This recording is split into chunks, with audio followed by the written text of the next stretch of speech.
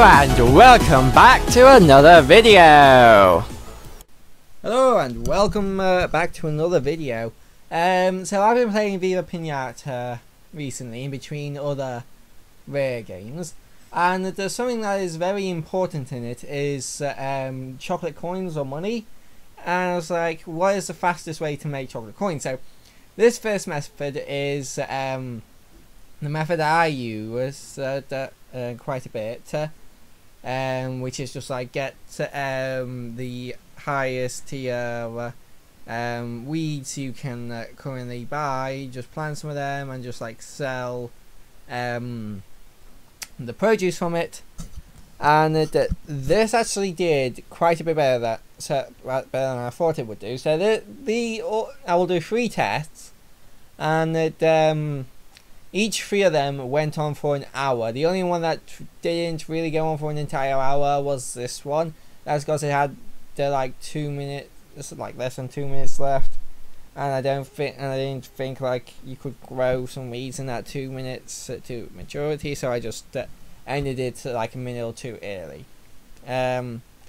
So let's have a quick talk about this first method here. Method 1: selling weeds. I started off at 87,747 coins and ended off with 215,349 coins.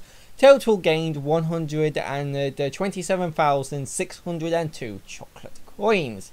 So yeah, it did quite a bit better than I thought it did. And this could be improved. I did mess up at the start by planting them quite too close together, making it hard to sell what I needed to, and not selling the plan, to which would lose me money. Pros: easy to do and doesn't require much money to get started. Cons: can to do in main save, as pinatas tend to eat them and get poorly, and they cost you money to heal. Even if you have a fence and a gate with it, the NPCs in the game will tend to let the pinatas in, and if you do have a new save, you have to make sure the wild pinatas don't eat the weeds, because that would impact your profit. And I can't find my mouse. Here it is. So yeah, that did take a while to do. So let me just quickly talk here for a minute about what you can do with chocolate coins or money, or whatever you want to call them. Basically, you can after a certain point buy pinatas. You use them to build houses for pinatas. You can buy the sweets that will make pinatas romance, which helps you complete the game, because to 100% the game you have to have 7 pinatas of the same species in the garden at the same time to get the master romancer. There's one for just there's an achievement for just romancing them, and there's another one for having them visit, and I think there's another one for having them reside there. And then there's 3 variants on top of that, which you get by feeding them certain items, which you pay with chocolate coins. And then there's also an achievement for getting a garden that's value is 100,000 chocolate coins, which you're going to need very expensive pinatas, which the easiest way to get them is to hire the huntress to hunt them for you and romance them while she's out hunting. So yeah, chocolate coins help with pretty much all of that. So why I'm making this video, even though there are videos about how to do this, because the other 2 are from videos on YouTube. Those videos are of low quality. The microphone isn't the best, and the video quality is literally just a camera pointed at the screen. So from what I found, so I just thought I'd test these out, see exactly how effective these are, and also do it with a quality video. Mind you, not that I should complain about video quality being as my YouTube channel literally started with me just like pointing my webcam at my TV and just like playing Super Mario Galaxy and Luigi's Mansion and Sunshine. Well, I did Sunshine as a requested series from one of my friends because he didn't know how to get to the end. So I was like, hey, could you play through it for me? I was like, yeah. But yeah. So what you're currently seeing is sped up by 8 times, which means you can't even hear the sped up music anymore. It just goes silent at 8 times. I think you should be able to still hear like everything being sped up at 4 times, but I think at 8 times it just goes silent. Yeah, all of these took 1 hour each, 3 tests, so that's 3 hours of just recording, me recording these. And all of these are fairly hands-on. This one isn't as hands-on as another one of them, but the next one, I think, yeah, the next one is a bit hands-off. It's not as hands-on as this, but it does still require you manually selecting things and selling things. Where this, you can't. With most crops, you can hire somebody to sell them, but I've tried this, and they won't sell weeds, unfortunately. So I didn't bother hiring one of them for this, or at all. I just sold them all myself. You could probably increase the efficiency of the last one by hiring one of the people who sells things. I can't remember what they're called. But the next one you can't because it's not focused around plants. Also, before anybody just goes, oh, just get the most expensive pinatas and breed 2 of the most expensive pinatas, breed them using the candy, which costs 600 each, so that's 1,200. Then sell the pinatas, one of the pinatas after you romanced them. Then you get a bunch of money back from it, and it's just like, I want to try and do this without romancing pinatas, because yeah, obviously you could do that, but I don't want you just like, oh, just romance some pinatas and sell them. I want to actually be like, okay, if you want to make some money quickly without having to do the little mini game with the romancing and then wait for the egg to hatch, do this instead. Oh yeah, so this is the second one. So for this one, what you need is some flowers to attract tafflies, and a tiki torch, because it sets them on fire. And then what you do, and then you can have the huntress go and hunt them for you. That does speed this up. So when the tafflies start burning, you can put them out with your watering can, and that will turn them into fire hogs, I think they're called, or something like that. So, and then you sell it for a profit, for a good bit, nice chunk of money. So this started off at 215,349 chocolate coins, and it ended at 293,130 chocolate coins. Total gain 77,781 chocolate coins. And yes, that is less than just selling weeds. What could be improved? I don't know what could really be done to make this any faster without breeding tafflies. And if you are going to breed the breeding route, there are much better pinatas to do it, to breed, to romance. Pros, easy to do. Tafflies are common, and you can do this in your main garden. Would make a good side money making method, but not something worth dedicating a save file to. Cons takes forever and did not make as much money as the previous test, even with a bit of a head start, with me planting the flowers and putting the tiki torch down before I started the timer. So even with that small head start, it didn't catch up. We did get a couple of tafflies that just spawned and joined, but for the most part, it was just mostly Tafflies out of the Huntress Court that did it, and because the B ones, I can't remember what they're called, because they only require a handful of flowers to join, to be in garden for them to join. I did get a couple of them, so and I sold them, and you know, because doing this you would get them, so I was just like, might as well count them as well. So I sold them, and even they helped it, and it still wasn't enough to even catch up to the first method of just selling weeds, because again that gained a total of 127,602. Yeah, so at least it broke 50,000. At least it did, I guess, but other than that, it was just slow and just really not worth the time. Now, there was a fourth method that I thought about doing, where you just like planted some gem tree seeds and then converted the gems that they made into rainbow gems and sold them for profit.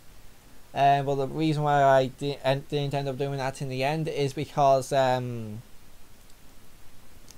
gem trees just took way too long to even grow to a maturity where they could possibly produce gems. So like by the time they actually produce gems, it like at least half an hour would have been and gone, and not one harvest is not going to be anywhere near enough to even help it to catch up with the other methods. So that just sort of got scrapped. So yeah, it is nice that you get a little notification for whenever she's caught the Tafflies. And I will say this, because the Tafflies are, you know, one of the easiest to get. It doesn't take long to catch them. And something else about the Tafflies, it can be a bit stupid sometimes, and when you tell them to go to the Tiki Torch, they just fly around and around and around and around. And I found that to be the case with a lot of like pinatas that can fly, that if you direct them towards something, sometimes they'll just fly around in circles for a while before getting to it, or not even getting to it at all in some cases.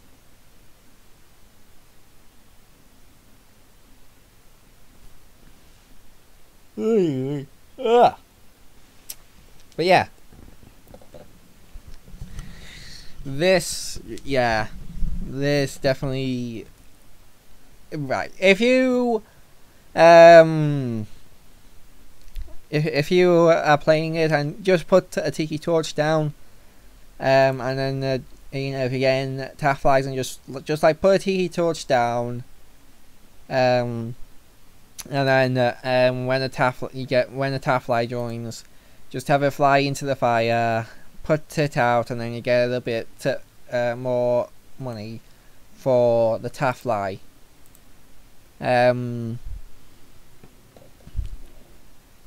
So yeah.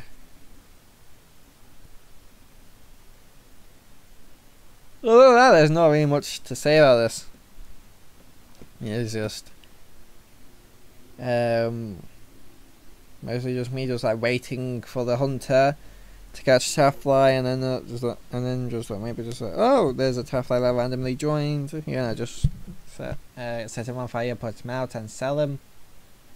But yeah, you must be careful to put the Tafflies out before they die, otherwise you're just gonna lose chocolate coins.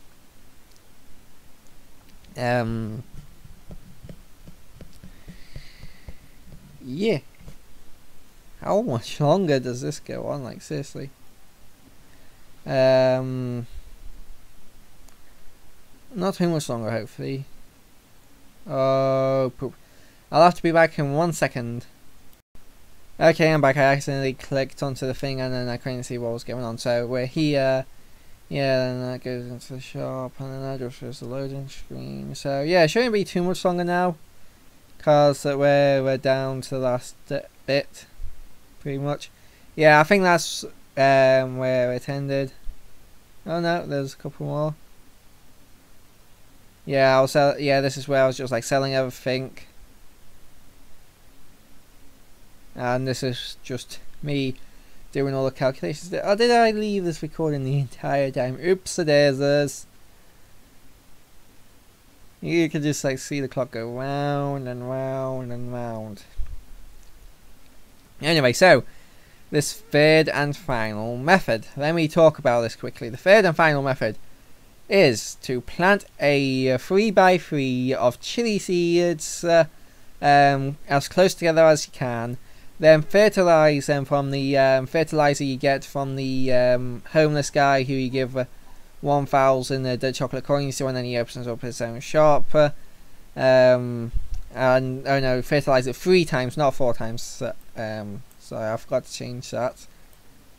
And wait for them to grow, then sell. Well, I didn't exactly wait for them to grow. I just planted more, and then fertilize them.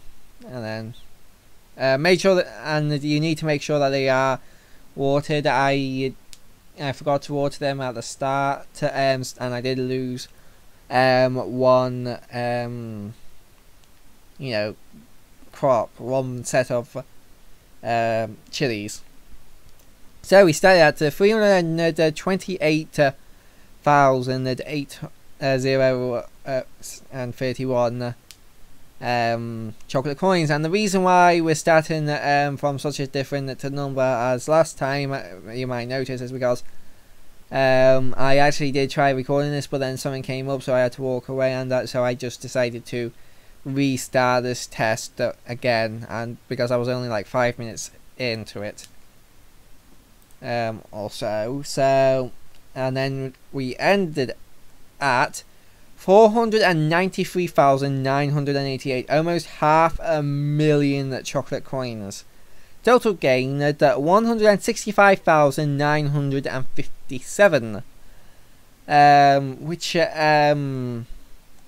did beat out the first method, which had 127,602 chocolate coins grossed. So yeah, not that big of a difference in, overall. Like, yeah, there's like 50 odd thousand chocolate coins, but I did have to slow it down quite a bit, because I didn't the first one, because I didn't feel like selling all of the destroying and selling all of the weeds. If I wanted to, I could have kept on growing more and more and more. Where instead I decided to sell some of the seeds and plant at least one each. So well, even then, I don't think it would have managed to come up. I think if I did just like plant more and more and more, I think it would have probably gone up to about I'd say something like 130 odd thousand ish. I think if I really did just plant more and more and more. But anyway, so this was the most effective method, and what could be improved? My control, yeah, so my Xbox One controller does randomly decide to go to the left, so that did decrease the efficiency more than the others so far, because the others I didn't really need to be that precise. So if the controller did decide to just like, I'm going to send you to the left a bit, I don't know, I have no idea why. I tried moving my Xbox One, doesn't change anything, but I managed to beat Banjo Kazooie nuts and bolts and get every Jiggy, every trophy, every Jinjo, do everything in it, apart from like the Super Klungo thing, But that's part of the DLC. I still need to finish that. I've done all of that with the stick drifting to the left, so yeah, it's not a massive impact on my playing experience, but it is mildly annoying from time to time. Pros: it makes you a lot of money and they're quite fast, and you can do this in your main save file. It's just like, oh, I needed more chocolate coins so I can get this pinata. I'll just like plant some chilies, put fertilizer on them, put some water them, boom, quick money. Yeah, I would suggest doing them in groups of 3 threes. So, well, 3 groups of, 3 sets of chili areas, because by doing that, you can plant as many without your plants dying from dehydration. Cons: it is very precise and tricky to place the seeds, which, yeah, like as you can probably see here, there's many times where I've had to undo a seed and then replace it because it wasn't close enough to the seeds next to it, and we probably shouldn't put it down in the first place. But you need them quite close together because it's to maximize the money efficiency with the fertilizer, because when you use the fertilizer, it does it within an area, so then every crop in that area gets affected, and with them so close together, all then gets affected, and it basically means that you're spending less money to make more money. And yeah, that's pretty much it. So out of all 3 of these methods, I would definitely suggest using the chili method. And I can't remember exactly who made the original video on this. It was years ago, I remember that. But I literally, if you want to find the original video, just like go onto YouTube and just like put in Viva Pinata money or chocolate coin making method, and you could probably find the original video with minimum effort. But I really don't think there's much point in me going on my way to figure out who they are, because to find the original video, because one, they might not even be the original person who did this and who discovered this, and they might have stolen it from somebody else, which would be really hard for me to check, being as this game was originally on the Xbox 360, and it's been around for a while. So yeah. Second off, would you, even if I left a link to the video in the description down below, or in the comment section as a pinned comment, would you watch it? Probably not. Anyway, the video is ending here, so I'm gonna say thank you for watching my video, and I'll see you guys in the next one. Bye bye.